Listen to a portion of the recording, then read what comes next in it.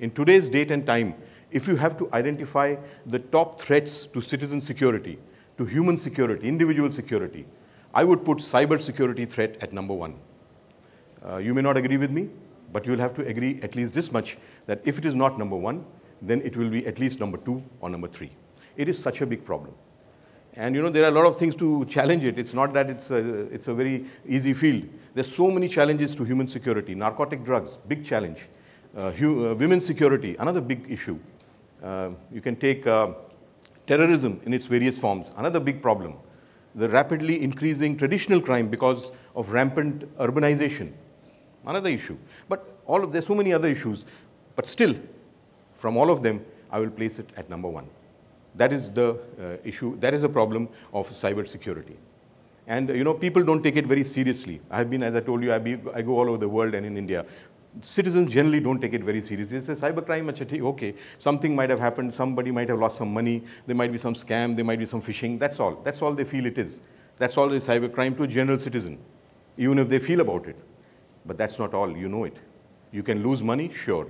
You can lose your reputation, you can lose your name, you can lose your identity, you can lose your peace of mind, and you can even end up losing your life. It is such a big threat, but people still don't take it very seriously. Many sinister things are involved with it. Narcotics, as I told you earlier, narcotics trade is shifting very perceptibly into the layered world of the dark net. Terrorism today is recruitment, training, funding, execution. Everything is being done in the cyberspace. So it is becoming such a big danger, but still people are not taking it very seriously. Why? Because they cannot see the danger. In the cyber world, you will never see the danger. And an unseen danger, friends, is always more dangerous than a danger which you can see, because you can prepare for it. An unseen danger? I'll give you an example. Suppose somebody is standing in front of you with a knife. You can see the person, you can see the knife. You know that if the person uses that knife, you're going to be in trouble and is going to harm you. But you have the opportunity to work out protective strategies. You might flee, you might fight, the standard responses to a dangerous situation. And as a result, you may secure yourself. But suppose that same person is standing behind you with a knife, then what's going to happen? You will never see that danger. And then, till you are harmed. And then by then it's too late. So that is what I'm saying. It's a big danger because it cannot be seen. And an unseen danger is you can never prepare for it, till you are actually tuned for it. Okay? So that is one thing. And another thing which I have seen from my experience, that is, there is only one way where you, me, anyone in the cyber world can make yourself secure. There is only one way. This is not the best way. This is the only way, and that is your awareness. The more aware you are, the more alert you will be, and as a result, more secure you will be.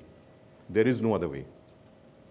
Whatever I'm going to share with you today is out of my own experience, is the cyber threat.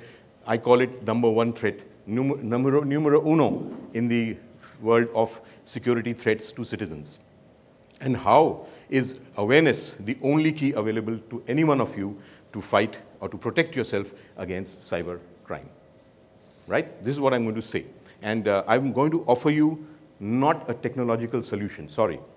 There are a number of cybersecurity experts. They have talked threadbare this issue. They've offered so many solutions, but still cybercrime rampages on.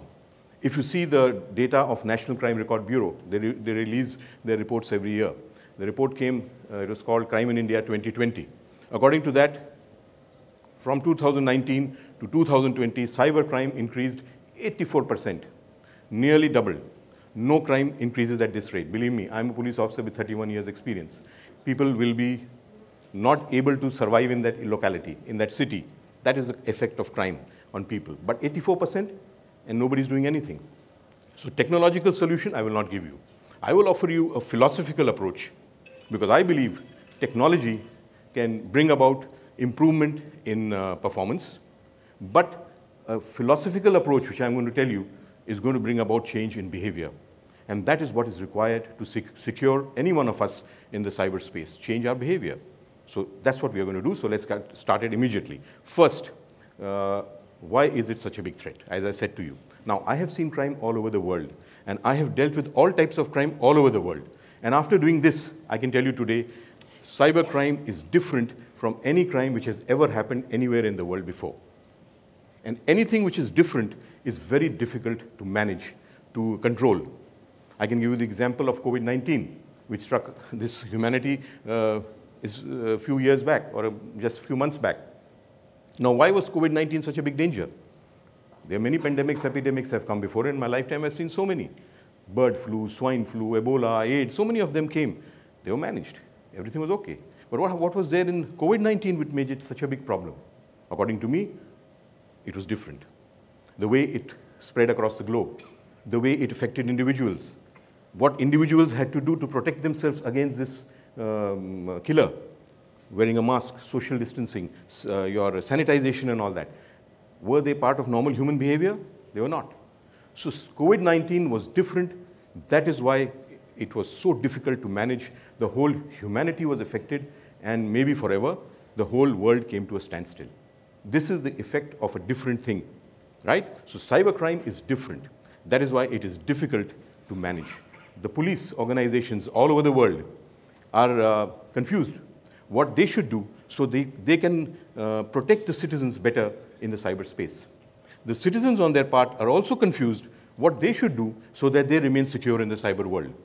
So people confused, police confused, and as a result, it's a deadly mix, and it's resulting in this problem becoming such a big threat to human existence, I would say. Not only crime, not only security, humanity. Because our lives are shifting slowly from this world to the digital world. And if you're not secure there, then it's going to affect your whole life.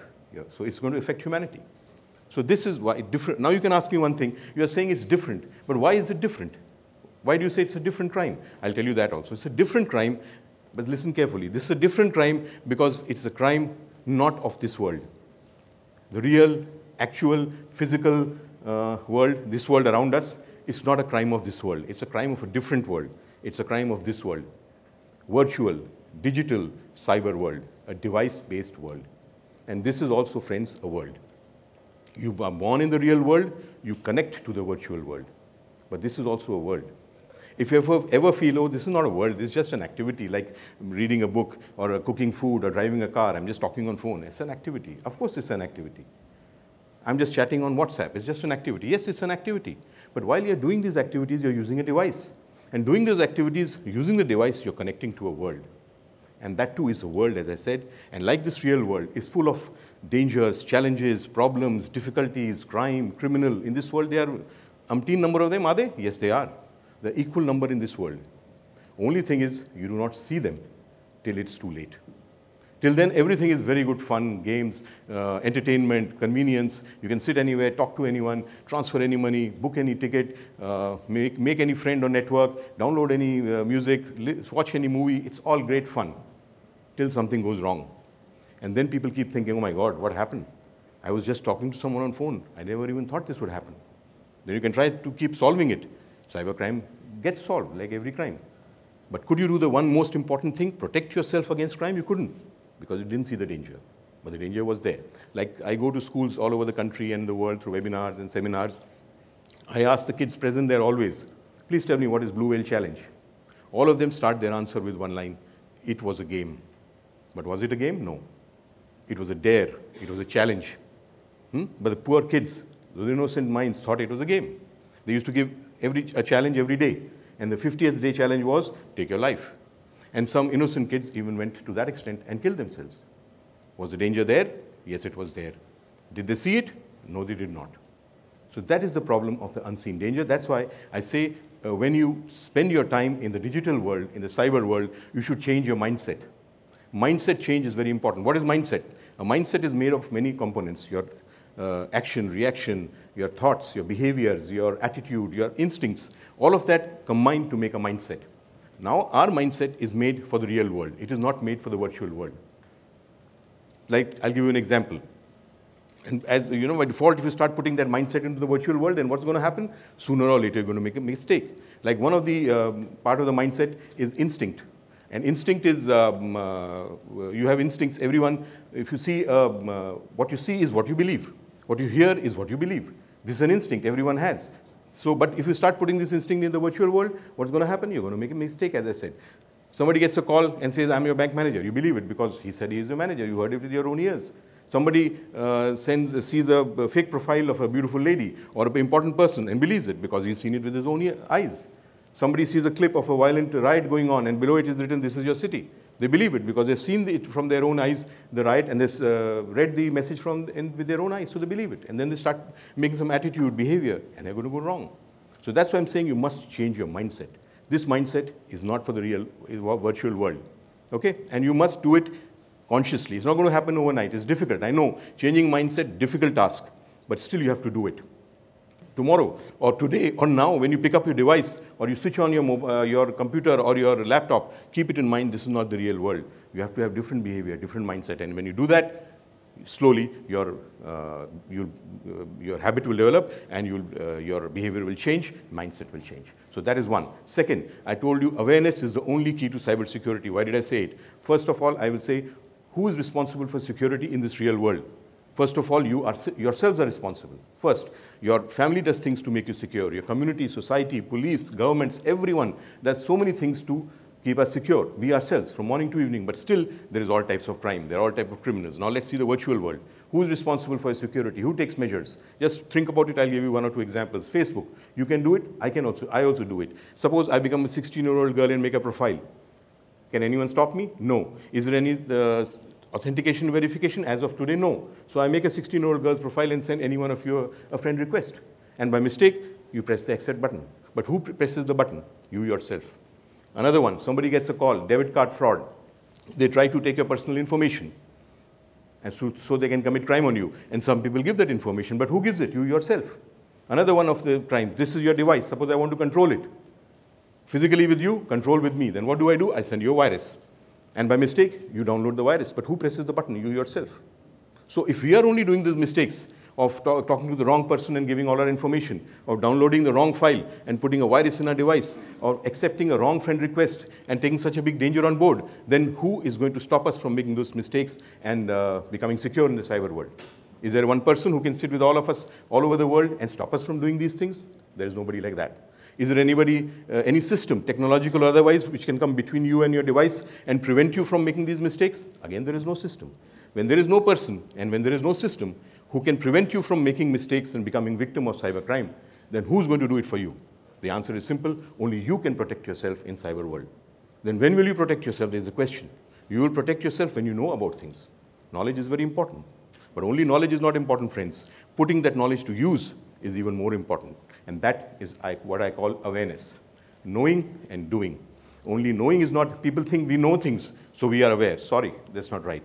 You have to put it into effect. Then you are aware. Like everyone knows, wearing a helmet is very important when you're driving a bike for your own security. But still, many people don't wear it. So they are aware. They are, knowledgeable, but they are not aware. So only you can save yourself in cyber world. When will you do it? When you know things and when you do those things. And when do you do those things? Every time. That's what I've also seen in cybercrime, cybersecurity. Sometimes people do some secure behavior, sometimes they don't, because they don't see the danger. That's no security. That is zero security. Sometimes you go out of your house, you lock it. Sometimes you leave it open. Of course not. So do it. You know and do every time. I call security a habit, not a choice. Make it a habit.